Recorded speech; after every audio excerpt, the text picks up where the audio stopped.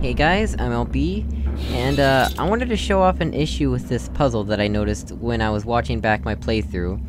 As you'll notice, as we walk in here, Virgil's gonna talk to us, and I'm gonna go ahead and, you know, turn down his volume just so that you can hear me better.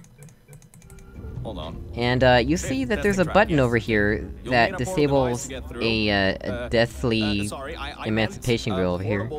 And, it's completely unnecessary. There's no reason to ever press this button when solving this test, and this might as well just be a solid wall. So, you know, first we've gotta start off by getting the cube, which is up here. So that button spawns the cube, put a portal there, cause we're gonna put conversion bells so we can jump up to there. And, yeah, once we've done that, then we just jump up, get the cube, and that's when we break the test.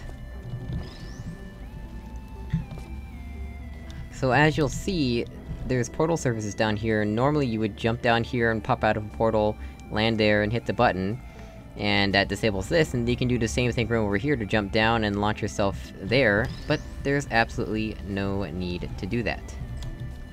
So, actually, we'll put this cube back over here, because this is where we're gonna want it to be. What you actually can do instead, which completely breaks the test, you know, you can aim at this portal surface from over here. Pretty sure they only meant you to be able to aim at this one from over here, but yeah, you can aim this one over here. Do that, and then you can break the test.